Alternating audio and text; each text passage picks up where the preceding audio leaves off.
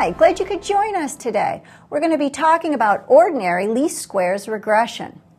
Now, once you've described this relationship between two variables, perhaps you've used a scatter plot or Pearson's linear correlation coefficient, you want to find a line that best describes this relationship. And we're going to talk about that today using ordinary least squares regression, or OLS as it's sometimes referred to as. Now, what we're going to be using today is a simple linear model. We're just going to be talking about the basic linear equation or line of best fit that we're going to look at and fit through our data. So let's look at our first slide. Now in this slide, we see the ordinary least squares regression equation. Y is equal to beta 1 x plus beta naught. Beta 1 is the slope of the regression line, the change in y over the change in x. Beta naught is the y-intercept of the least squares regression line. This is where the model crosses the y-axis when x equals 0. Now, ordinary least squares is very cool. It works in a great way by minimizing the sum of the squared residuals. And what this means is that it looks at the difference between the observed y values and the predicted y values, and it tries to make that difference as small as possible. This is how it gets the best fitting line. Now, oftentimes we use technology to help us compute the slope and intercept for our regression line. But if you don't have that available, you can use shortcut equations and 5 basic descriptive statistics to come up with a regression line. Let's look at these shortcut equations. Beta 1, the slope, is equal to r, the linear correlation coefficient, times the standard deviation of y divided by the standard deviation of x. Beta naught, the y-intercept, is equal to the mean of y minus the slope times the mean of x.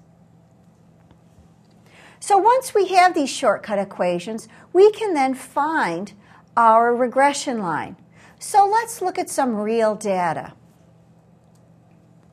This slide is a scatter plot of the number of boats as the explanatory variable and the number of manatee deaths as the response variable. Down in Florida, they were struggling with why the manatee population was decreasing. And so a biologist collected information on a number of variables, and he plotted number of boats against number of manatee deaths, and he came up with this relationship that we see on the slide. What you see on the slide is a positive relationship between x and y. As the number of boats increase, the number of manatee deaths increase.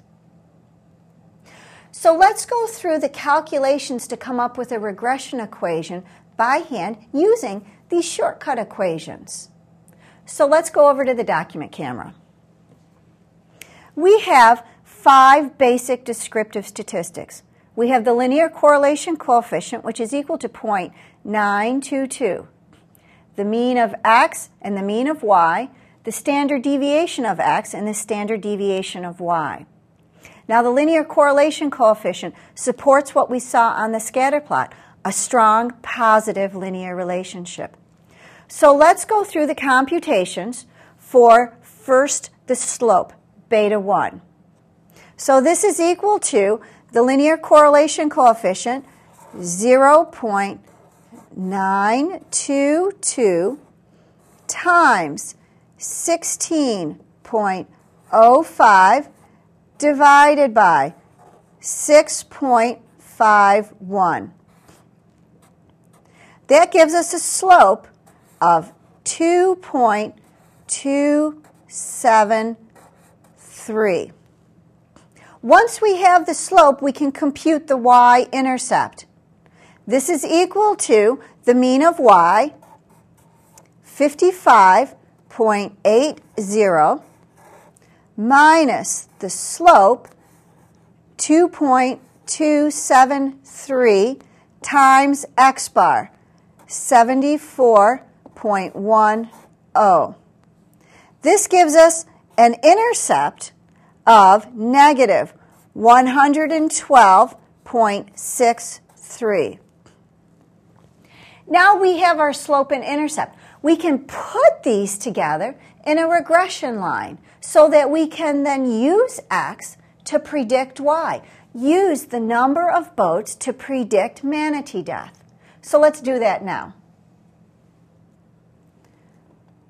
Y hat, our predicted response variable, is going to be equal to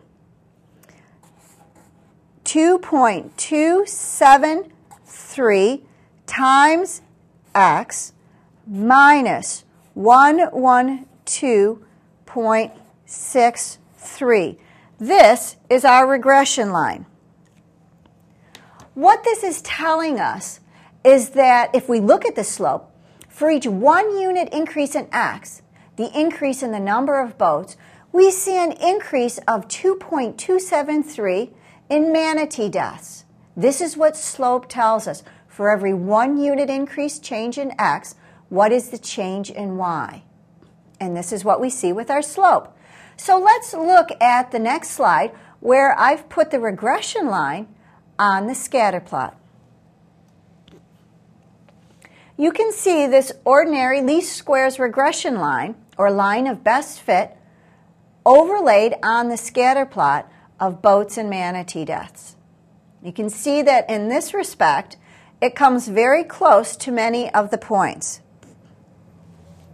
Now, once we have this regression line, we need some form of quantitative measure to help us perhaps say how good does our model do? Because we have a model, but we don't know how good it is. So we need some quantitative measure of the explanatory power of our model. And that's where the coefficient of determination comes in. R square is telling us the percent variation in y that is explained by this regression equation.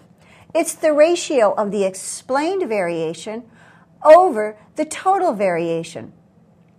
Now, as you look back at the slide, this regression line has an R square of 0.85. What this is telling us is that 85% of the variation in y, 85% of the variation in manatee deaths is explained by the number of boats. This is a very strong relationship between boats and manatee deaths. And our regression equation is doing a very good job explaining the number of manatee deaths. I hope this discussion today has helped you to understand better ordinary least squares regression. Thanks for joining me today, and have a nice day.